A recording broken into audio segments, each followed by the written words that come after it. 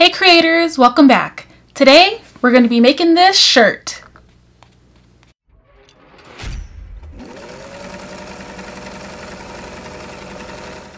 Today I'll be showing you how to make a shirt with your own logo on it. Hello creators, welcome back. Thank you so much for tuning in. I really appreciate you guys. My name is Shayna from CraftsCreations.com, and on this channel we talk about all things craft related. Today's video is dedicated to teaching you how to make your own t-shirt with a logo on it using heat transfer paper. So at this time I'll go over the supplies that you're going to need for this tutorial. Actually, this video is going to be so basic, you don't even really need anything. On this channel, I only talk about products that I actually use myself. I'll never just recommend a product that is popular right now that's everybody is trying to get. Hold on, that's not the way I wanted to word it. All of the items that I discuss on this channel are recommendations. I will never talk about items that I have not personally used myself, that I have not held in my own hands. I'm only going to be talking about products that is true to my business. We have a Tim Holtz Tonic Studios picker.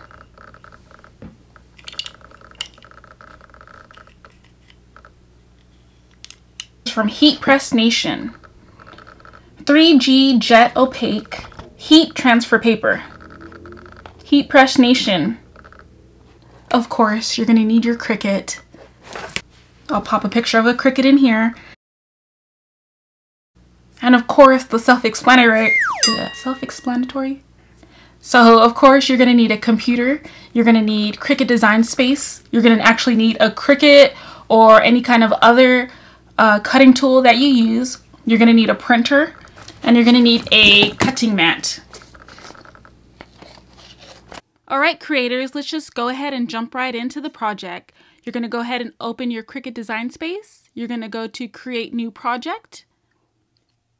Alright, so right now we're uploading our image. Go ahead and hit Browse. Wherever you have your logo saved on your desktop, go ahead and click and open that right now. You're going to be brought to this Select Image Type page. What you're going to want to do is you want to toggle through each of these options to select the one that's going to give you the best image quality when you do your print and cut.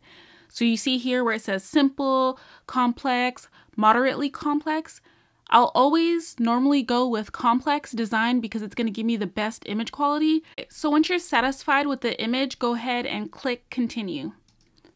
My image was imported very large, so what I'm going to do, I'm clicking on the bottom left hand corner. You could zoom in or zoom out of your image. Right now I'm zooming out. I'm seeing how many inches total did the image import in, and you can see that it's extremely large. It's about 17 inches right now. So what I'm going to do now is I'm going to head to the top of the screen where it shows the inches box. I'm going to go ahead and shrink my image down to about 4 inches. The reason why I'm shrinking it down to 4 inches is because this is going to be a left chest logo, and you don't want a 17-inch left chest logo. A common practice that people do when they want to make multiples of anything is to right copy and paste, and then they'll just fill up their entire screen. However, I want to share with you a little trick that I do to make my process flow even smoother. So I just select one image, I go ahead and click on the green Make It button, and here's my print and cut screen. Box right there where it says project copies, go ahead and hit whatever number of however many designs you want. So if you want 2 logos, 3 logos, 4 logos, but not too many fit on the sheet, and I'm wanting about 6. So I'm going to have to go back. I changed my size to 3 inches. The top left corner after you have your page pulled up, go ahead and click 2, see if 2 fits, click 4, see if 4 fits, click 6, see if 6 fits. I'm satisfied with 6, so this is what I'm going to roll with. I have no need to click on the mirror button because this is not a iron-on like typical transfer vinyl. This is print and cut heat transfer vinyl. Once you're satisfied with your design, go ahead and click continue. Once you're satisfied with the design, go ahead and click send to printer. So at this point in the game, you want to make sure that you use the drop-down box and select the correct printer. You see I'm not going to click my Rollo printer because I'm not printing a label. I'm going to go ahead and click on my photo printer, the Canon, because that's the one that's going to give me the best results. I'm making 1 copy. I'm going to click Add Bleed because I don't want any white to show around my logo. And then you're going to click Use System Dialog Box.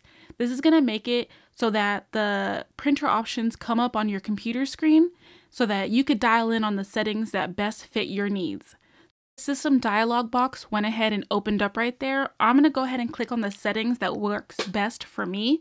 You're going to have to figure this out using your printer, but what works best for me and my heat transfer paper is selecting the plain paper option, best quality, all right, and then I click on print.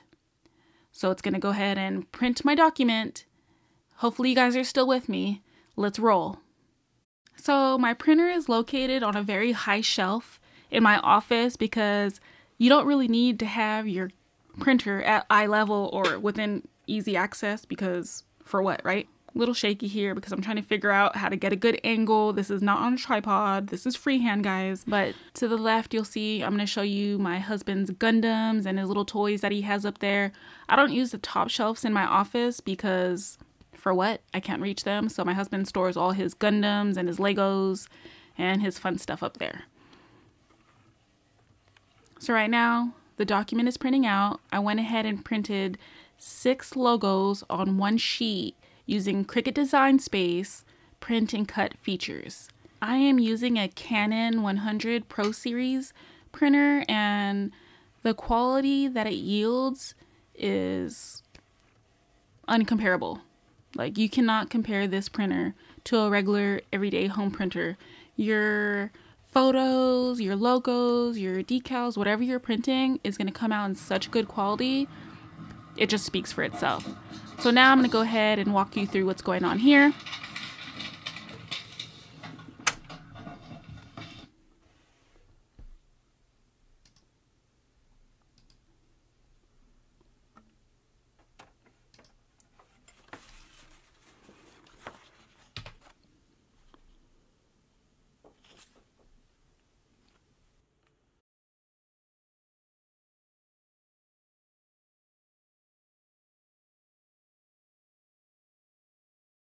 Print and cut design is fresh out of the printer. You're ready to go ahead and cut it out. So what we're going to do is we're going to go ahead and place it on the Cricut cut mat. Let me go ahead and grab that. And go ahead and place it on the Cricut design mat now. When I store my Cricut mat, I always store it with the plastic cover that it came with. Do not throw that cover away, guys. You want to save it because you don't want random hairs or fibers or lint or anything like that to get on the green sticky mat. It's going to preserve the life of your mat. So go ahead and save it. As you see, I wrote my name on it so I know which side is the correct side to put the plastic back on. When you're lining up any print and cut or any vinyl pieces that you're going to be cutting with your Cricut, you just want to make sure that you have it lined up with the ruler. So that's what I'm doing. I'm rubbing it out right here because I want to make sure that there's no air bubbles that's going to mess up the design.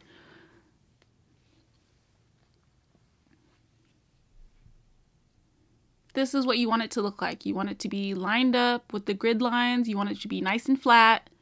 All right, let's head on over. So the actual cutting settings is going to be personal preference. I'm sharing with you my preference. I use wrapping paper for a lot of my projects. So you see I'm highlighting this right here. I'm going to use wrapping paper. As you see here, I'm using the wrapping paper settings because I just like the way that it cuts. All right, let's go ahead and head on over to the Cricut.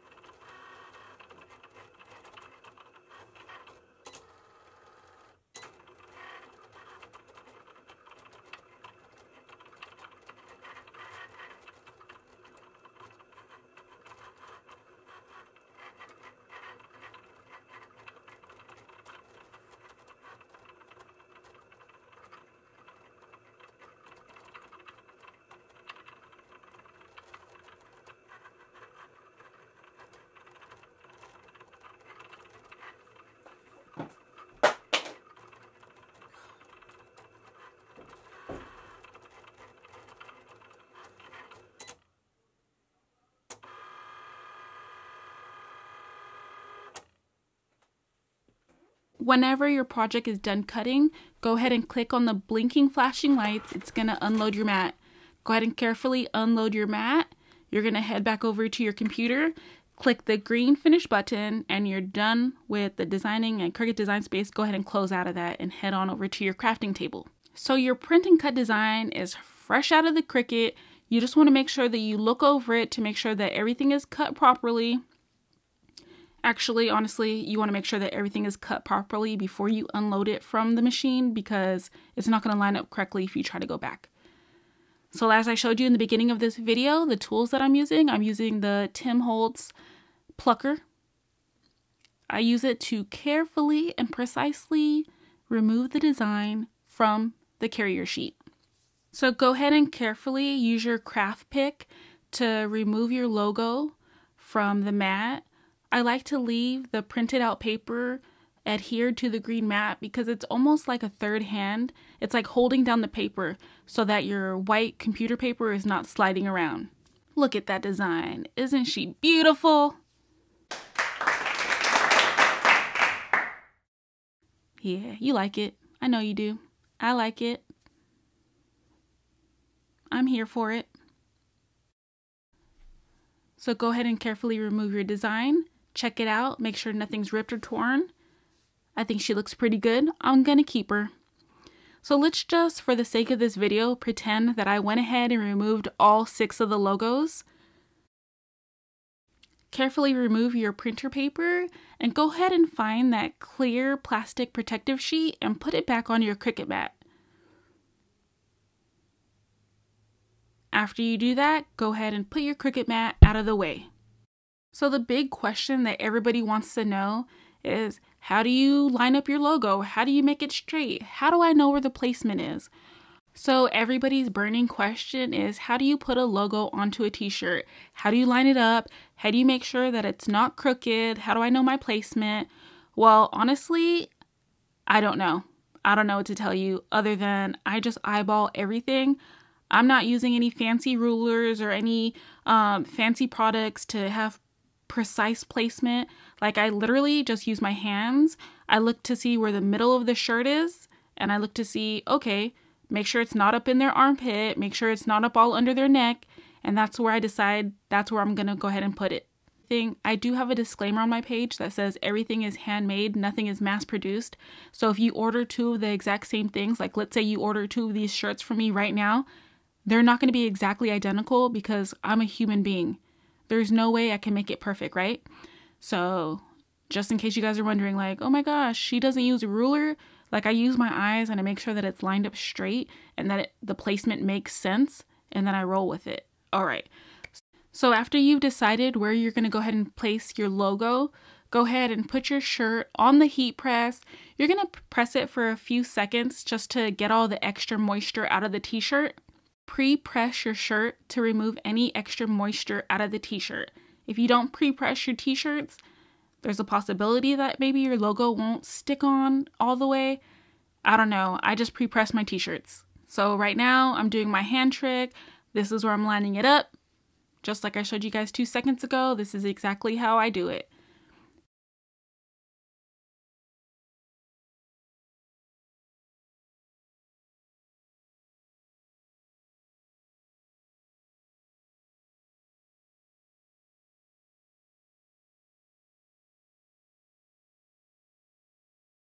I like to use a piece of parchment paper over any of my print and cut designs because I don't want to risk having the logo get stuck to the top of my heat press.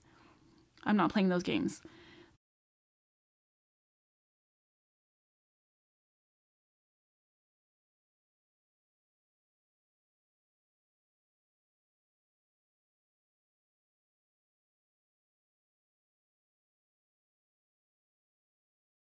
So alright, everything's lined up. Let's go ahead and heat press our shirt.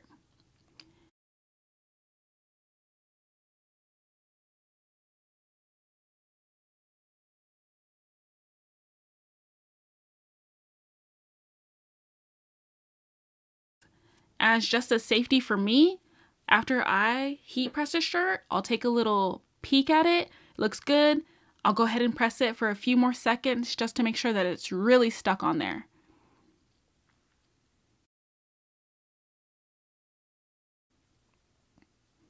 Go ahead and remove your shirt, shake it a little bit, help it cool down.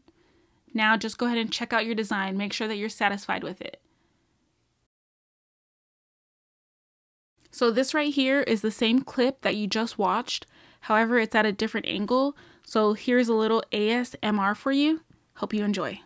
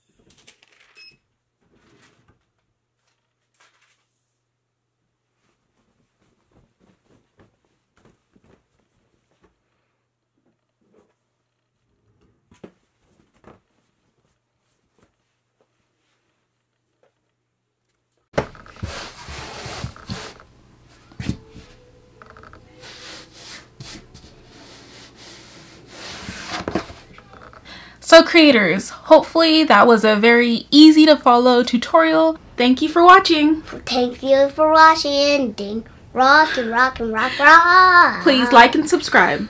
And bye-bye. Bye-bye. Sure. Bye. Say, thank you for watching. Thank you for watching. We would love for you to please like and subscribe. Okay? Bye. No.